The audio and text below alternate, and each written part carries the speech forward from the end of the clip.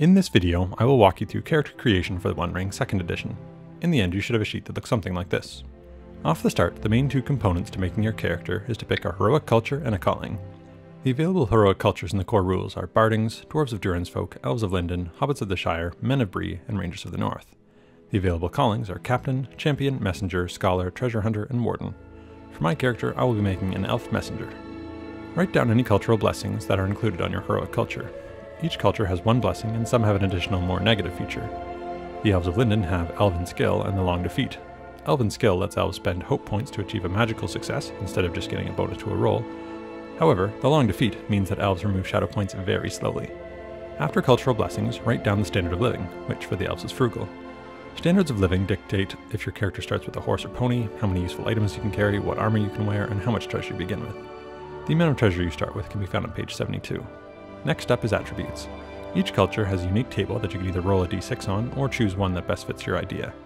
These numbers will dictate how heavily weighted your character is towards strength, heart, and wits, the core attributes in the One Ring. If you aren't sure what you want your character to be best at, look at the skills listed below each core attribute. The skills directly below each core attribute are the ones associated with it. If you want more information on a given skill, they are explained beginning on page 60. I want my elf to be fairly even across the board, but leaning more on strength and wits, so I will choose the 5th option from the top, which will give me a 5 in strength, a 4 in heart, and another 5 in wits. Fill those numbers in on the rating diamond for each core attribute. The numbers you choose will flow directly into your derived stats, which are the diamonds below the ratings. Each culture has another unique table here that shows how to calculate the derived stats. For me, my strength rating plus 20 will give me my endurance, heart rating plus 8 for my hope points, and my wits rating plus 12 will decide my parry score. Endurance functions almost identically to hit points in many other games. Your hope gives you a number of points you can spend to help you in your adventures, although you risk becoming miserable if your hope drops too low. If that happens, when you roll an Eye of Sauron, the action fails, regardless of the roll total. Your parry score is the number that adversaries will need to roll equal to or higher than in order to wear down your endurance. Now we will fill in the big diamonds that are your TNs, or target numbers. These are the numbers you'll be trying to roll equal to or higher than on all your skill checks and combat attacks. The lower these numbers are, the easier time you're going to have succeeding on your rolls. Your TNs are calculated by subtracting your relevant rating from 20, or if you are playing with a small group or for a short campaign, you can subtract from 18 instead. Once everything is in order for your core attributes, it is time to move on to skills. These are what we'll be using to do most things in the game. Fill in the number of diamonds to the right of each skill that it says in the table with your culture. You'll notice that 2 of the skills are written in red. You can choose one of these and fill in the box to the left to make those rolls favored. When making a roll with any given skill, you always roll a d12, and then you can also roll as many d6s, or success die, as you have diamonds filled in. For skills with the box to the left filled in, you can roll 2 d12s, or feat die, instead of 1, and keep the highest result. For any skills that have no diamonds, you just roll 1 feat die and hope you land on the G rune. Your skills will look a little bare at this point, but not to worry, you'll be able to fill in some more towards the end of character creation. Now you can fill in some diamonds next to your combat proficiencies as shown in the table. My character will mainly use a spear, so I will fill in 2 diamonds there, and as my extra combat proficiency, I will take bows and only fill in 1 diamond. We're nearly done with your heroic culture. Choose 2 distinctive features. These don't have hard mechanical advantage and are more for role-playing, but your lore master can give you a bonus to rolls if your distinctive feature would be of help. For example, making an Awe skill roll if your character is lordly. Each distinctive feature is explained more, starting on page 67. Finally, all you have to do is choose a name, and we can move on to callings. For my character, I will be choosing Messenger and naming him Elahir. Each calling will have 3 favored skills, and you can choose 2 of these options and fill in the square to the left of that skill. Callings will also give you an additional distinctive feature that will give your character some knowledge that will help them in their calling. The last thing to write down for your chosen calling is your Shadow Path. This is another role-playing element that will come more into play if your hope falls too low. These can be developed further with the Lore Master, using some information starting on page 136. As mentioned earlier, now you can start filling in more of your skills. You have 10 points that you can spell on skills or combat proficiencies to further fill out what your character is good at. Make sure you look at the table on page 46 to see how much it costs each time you raise an ability. It's not as simple as 1 point per diamond. Once your character has all their skill and combat proficiencies filled out, you can get your character some war gear. For each weapon type that you have at least 1 diamond filled, you can start with that kind of weapon. In regards to armor, there's a bit of a confusing mistake in the book where it says favored selection of armor, helms, and shields. Characters can start with any armor or shield that they want, depending on your standard of living. See page 100 for more on that. There is nowhere in your character creation that gives you a favored set of armor. One thing to note before selecting all your war gear is that each item has an amount of load associated with it. Once your character is kitted out, tally up your load score and fill that in here. You generally want this number to be low. If your endurance is reduced to the same or less than your load score, your character becomes weary.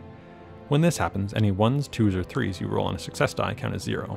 so you may not want to go crazy and get all the heaviest armor and biggest weapons. Now that that's understood, let's go back to weapons for a bit. The damage number is a set amount that will be taken off your adversary's endurance on a successful attack, so no ruling for damage amount in the One Ring. Mark down your weapon's injury rating. If you deal a piercing blow, your adversary will need to roll equal to or higher than the injury rating or become wounded. More on what all that means in my combat video. Basically, the higher this number is, the better. The first few options require a combat proficiency in brawling. Any player can use a brawling weapon and make that attack using their highest combat proficiency, but suffers a penalty of losing 1 success die. In regards to armor, the protection rating will influence how many dice you roll to avoid a wound when an adversary hits you with a piercing blow. Shields offer a parry modifier. You'll add this number to your parry score. Once that is done, make sure you tally the load of all your gear and write that number down here. You'll also notice that there's a spot for fatigue. Your character will gain fatigue during the journey phase of the game, and this will temporarily raise your load score. Now we'll move on to useful items. In the One Ring, your character is assumed to have basic adventuring gear with them, and that is not calculated with load. However, based on your standard of living, you do get a certain number of useful items. There are some examples on page 50, but you can also come up with your own. I picture Elahir having a bottle of Miravar with him that can help him keep his strength up over long journeys. This may allow me to add 1d6 to travel rolls.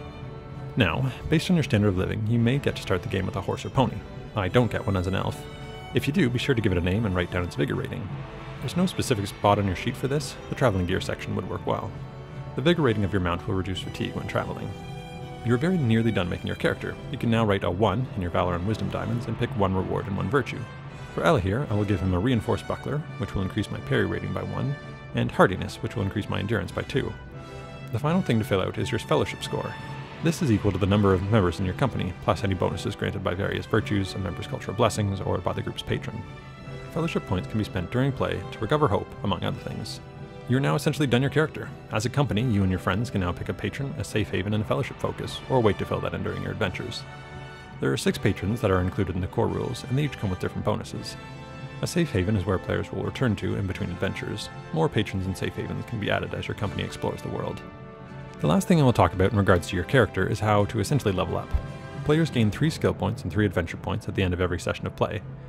Alternatively, this comes out to being about 1 skill point and 1 adventure point for every hour of play. During the fellowship phase, players can spend skill points to acquire new ranks in any skill, and adventure points can be spent to improve combat proficiencies or gain new ranks in Valor and Wisdom. Every time you gain a rank in Valor or Wisdom, you gain a new reward or virtue respectively. These can be from the starting rewards and virtues list, or culture-specific ones, explained starting on page 78. Remember that when spending skill and adventure points, the point costs are not the same that they were during character creation. The table on page 119 shows the new point costs. You're all done and ready to start adventuring. I hope you found this video helpful. If it was, check out my other videos on combat, journeys, fellowship phases, and councils. Once all those are done, I will probably add a video covering my thoughts on the One Ring as a whole. Thanks for watching!